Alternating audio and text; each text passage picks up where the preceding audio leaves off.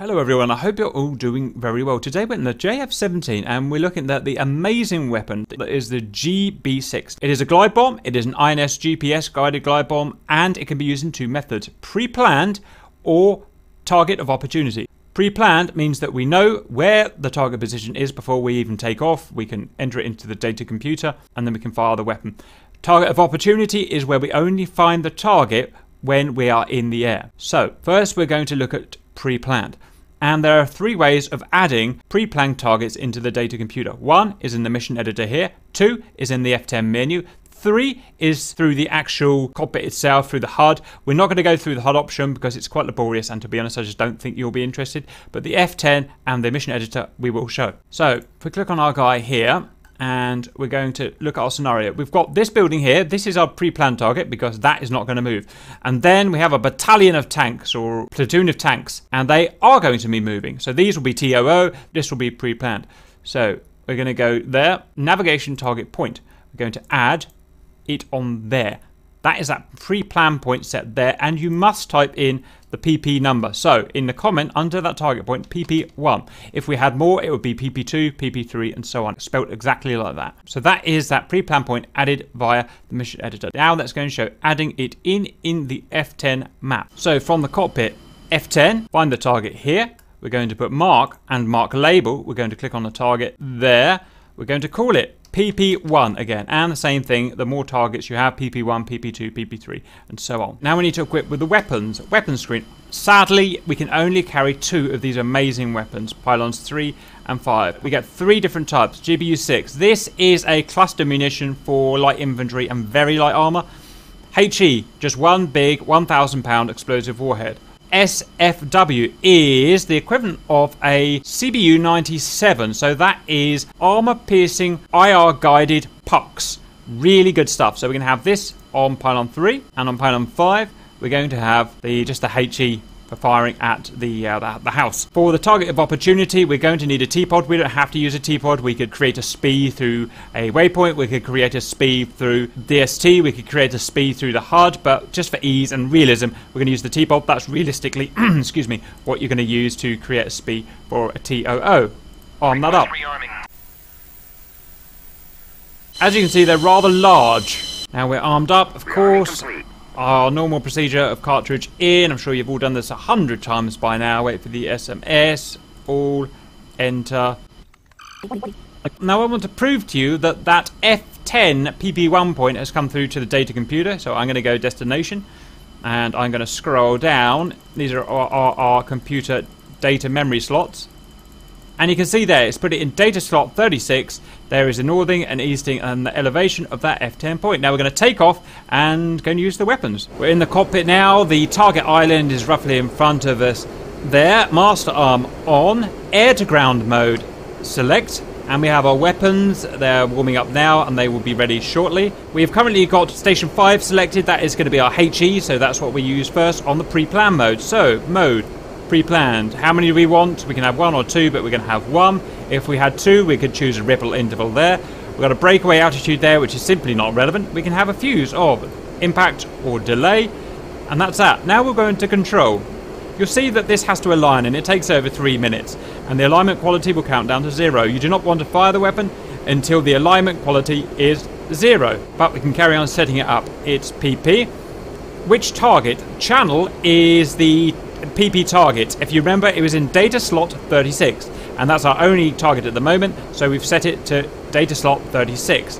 OAP, we're still not sure what that does. It doesn't seem to do anything for us, but let us know if you know better. Open. The height that the bomb will explode at if it is a cluster type munition. This will not be a cluster type munition, so it's not relevant per se, but if it was going to be a cluster type munition, I could type in 100 feet, 500 feet, 700 feet, whatever. And while this is aligning, let's go and have a look at the HSD.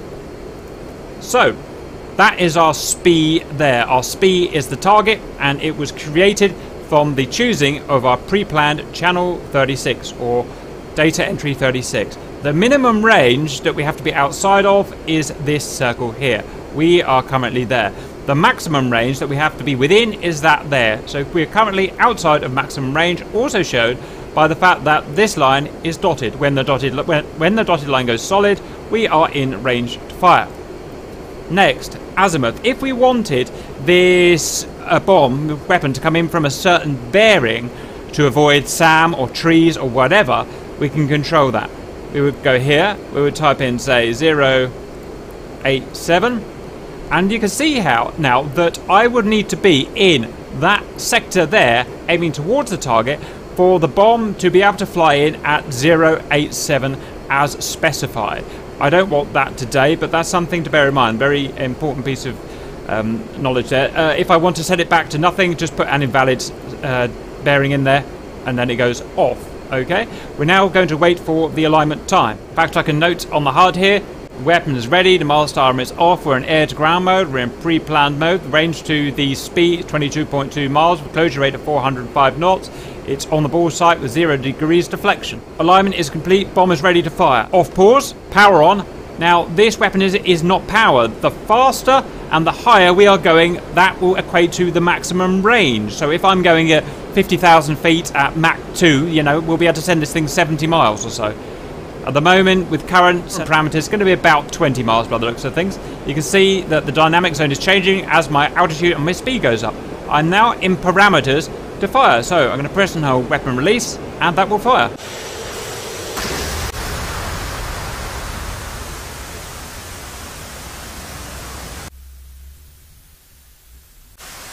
And kaboomy! Pre-plan 1 detonation! 1,000 pounds of TNT in your face.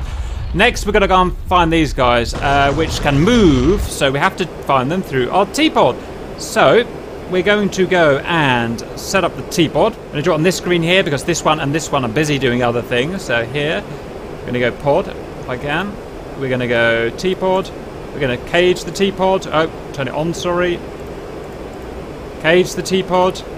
Going to make it soy, it already is. Let's find the target. Let's go narrow. Whoops. Yep, narrow. Zoom in. See if we can designate one of these puppies. Okay, we've got a point track on the first one. That's near enough, I think. So that's automatically created a speed for our next bomb. We can see our speed there. We're in range and we're in parameters. Let's go set up the next bomb quickly. So we're going to TOO quantity 1. No interval between bombs. Breakaway doesn't matter, direct fuse, and let's go to the control. It's obviously aligned. Got the information there is from the speed now, from the TPOD. We've got OAP, space doesn't do anything. Open, that is the amount of feet above the target that the cluster will release. Azimuth as last time. Option, we're going to keep that as single.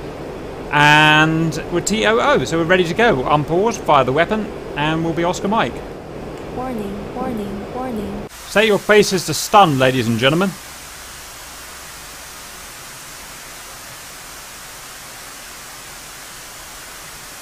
.300 feet. Out go the sub-munitions. These sub-munitions will contain pucks. Out go the pucks. They will guide by IR sources and get ready for my magic. There, boom, boom, boom, boom, boom. Get some. And we've just destroyed a platoon of tanks. Now, there are less pucks, I think, than in a normal CBU. There's like 6 or 7 pucks. Whereas in a CBU-97, I think you get more pucks. I may be wrong, but just one thing to bear in mind. So, we've shown how to use it in pre-plan mode.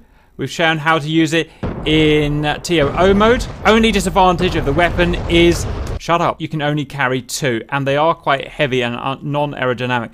Other than that, amazing weapons. Hope that was useful. See you later.